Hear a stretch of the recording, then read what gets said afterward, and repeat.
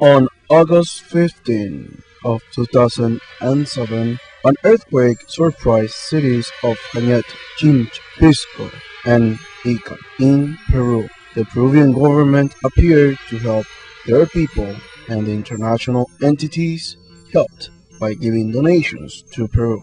But is the Peruvian people receive all the help from other countries? The answer is no. Pisco 7.9. 2 months later. On October 15, our destination was Pisco.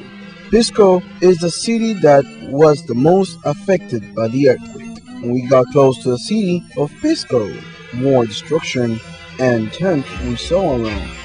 We went to downtown Pisco. Here was the Mother Nature could do it in her fury. When we got to downtown Pisco, we saw a church called Iglesia de la Compañía was totally destroyed.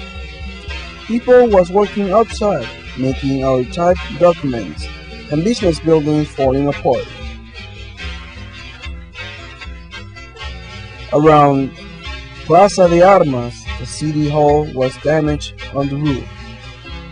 As well, the cathedral was destroyed everything, but the two towers only is standing.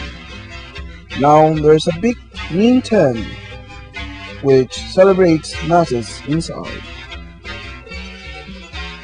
The police department were totally destroyed. Also, the patrol is unfunctional. Police installations were moved to Plaza de Armas. The two mayor's banks were destroyed and unfunctional. Houses, restaurants, hotels were destroyed, such as San Jorge Hotel. We found an owner when they mentioned the hotel directing the cleanup around his hotel. He told us the tourism decline is 70%. The government is helping a little bit, but the rest he gotta pay by his own, because in the second month from the disaster will be no help from the government. In effect, there was the only two machines working by his side. The rest around Pisco is destroyed and not cleaned up yet, plus he got notice that the government helped to their people. People from the same party or groups they belong to. The help should be for everyone. He applied.